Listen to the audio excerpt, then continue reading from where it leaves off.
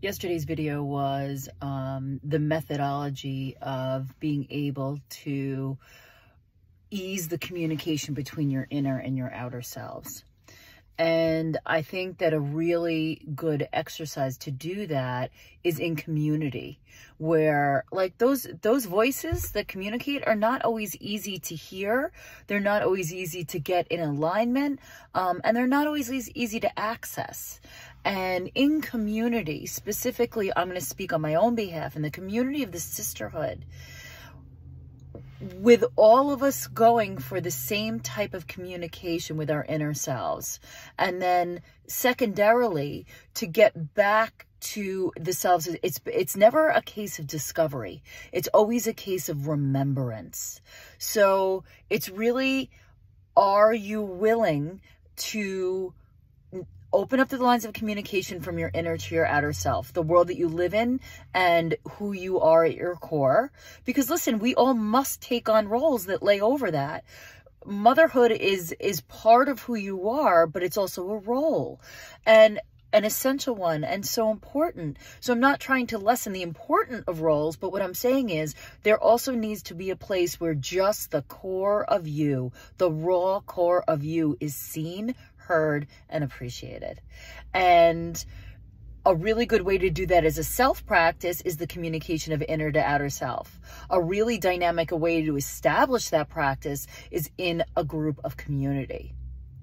So what I am proposing to you is, if this is something that you are hungry for, that I am hosting a workshop at the end of August, and I'm happy to send you the details if you just comment below. And it's all about your communication with your inner and outer selves. How do you bring that into the world that you live in now? How do you provide your own root and sense of safety so you don't have to look for it outside yourself? And really just allowing yourself to ground into yourself and the earth as a place of stability. Everything that grows from that point needs to be from a place of stability, man or woman.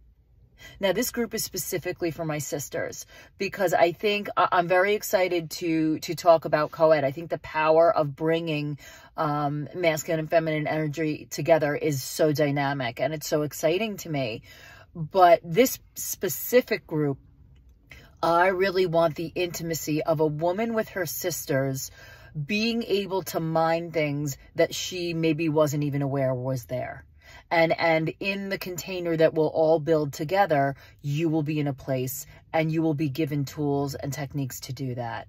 So if this is something that speaks to you, if this resonates with you, if your inside either child or teenager suddenly just came up roaring behind you, maybe this is something that you say, you know, let's connect. Let's connect.